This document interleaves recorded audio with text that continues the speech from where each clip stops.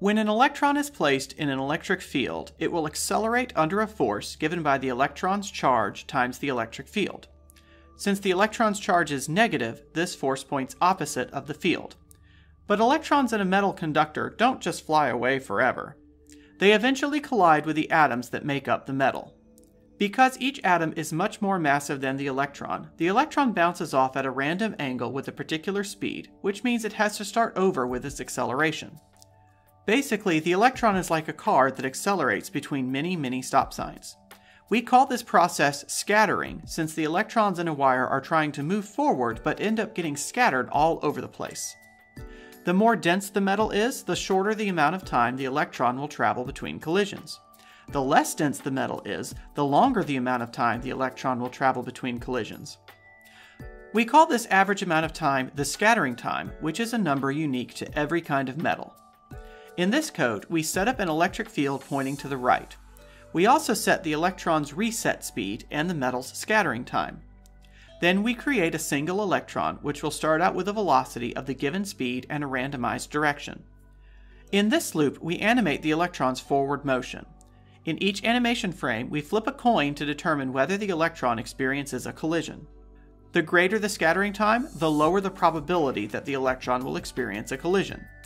If the electron does experience a collision, then we reset its velocity to the original speed and another random direction. However, if the electron does not experience a collision, then it accelerates under the influence of the electric field.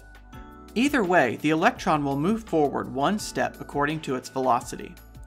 Notice that we are not showing the atoms of the metal on the screen. We're simply representing them as a probability that the electron will run into an atom. The animation shows the electron randomly moving in three-dimensional space. In between collisions, it accelerates to the left under the influence of the electric field.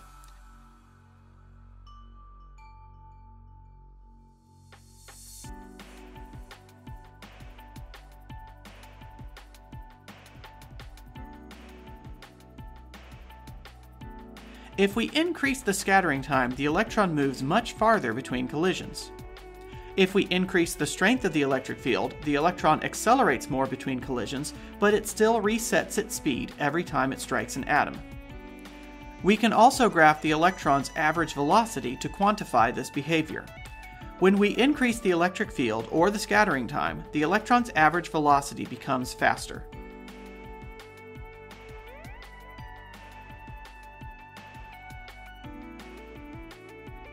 You have now learned how to model the motion of an electron inside of a metal. Follow the link in the description below to find a set of activities that will help you learn more about electron scattering.